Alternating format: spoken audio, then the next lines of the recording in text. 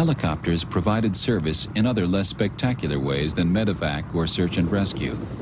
Delivery of mail from home and fresh food supplies could be made to troops in advanced positions on inaccessible high ground, out of reach of the normal transportation system.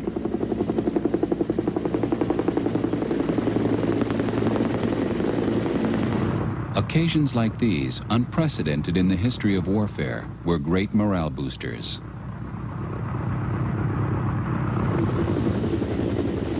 The helicopter's first flirtation with tactical missions was reminiscent of World War I, with phosphorus bombs delivered by hand out the side door to the target below.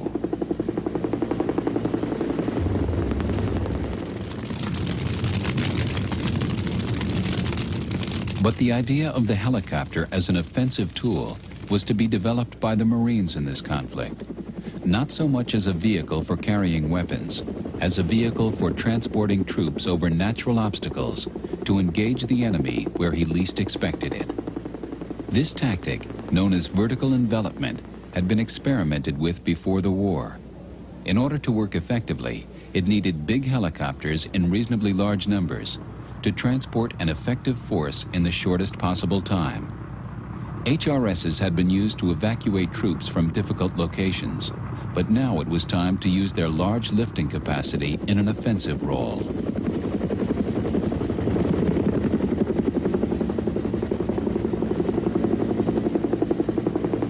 This is an early vertical envelopment operation, an experiment under actual combat conditions. 230 Marines are being loaded into Sikorsky HRSs for transport to an inaccessible mountaintop behind North Korean lines. First to go is the shore party, whose objective is to establish the position and prepare it for the helicopters bringing in the bulk of the troops.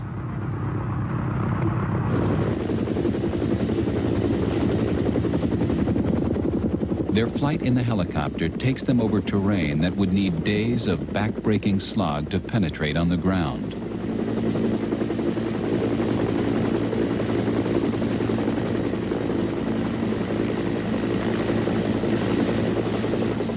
The idea is to disembark the helicopter as quickly as possible.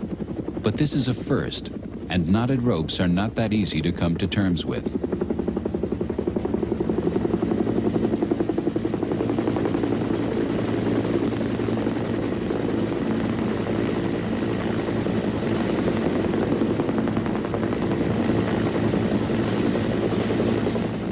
Once on the ground, the shore party's job is to clear the area and secure it before the main body of Marines arrives in the HRSs.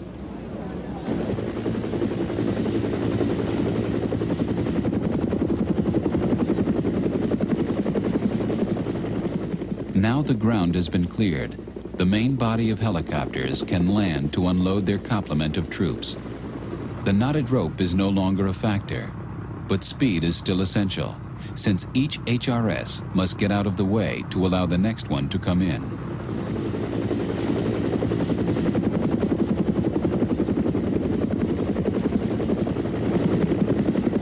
Each HRS is carrying 6 fully equipped Marines. They move out of the helicopters to their assigned positions to establish a 360-degree perimeter defense.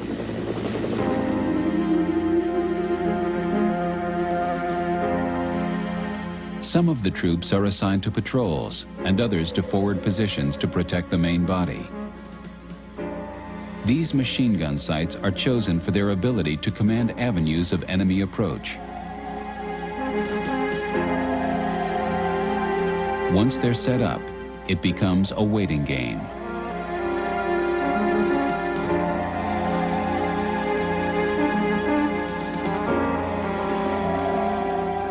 North Korean prisoners taken by the patrols are bewildered at the sudden appearance of American Marines behind the North Korean lines.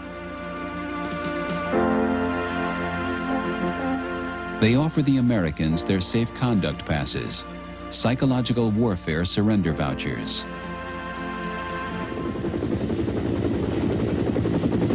The next stage of the operation is the transportation of supplies. They arrive on the same helicopters that brought the troops. Like the troops, they make the journey in hours rather than the days a land operation would have taken.